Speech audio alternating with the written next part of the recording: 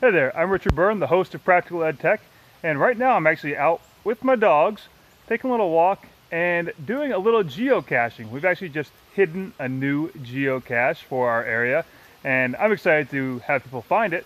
That's one of the things that I'll be talking about in my upcoming webinar, 5 ways to integrate technology into outdoor lessons.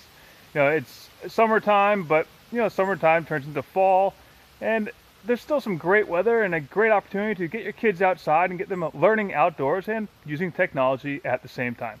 So if this is a topic that's of interest to you, hit the link down below to sign up for the live webinar that's coming up, or you can hit the link and get the recorded webinar that I did back in the spring.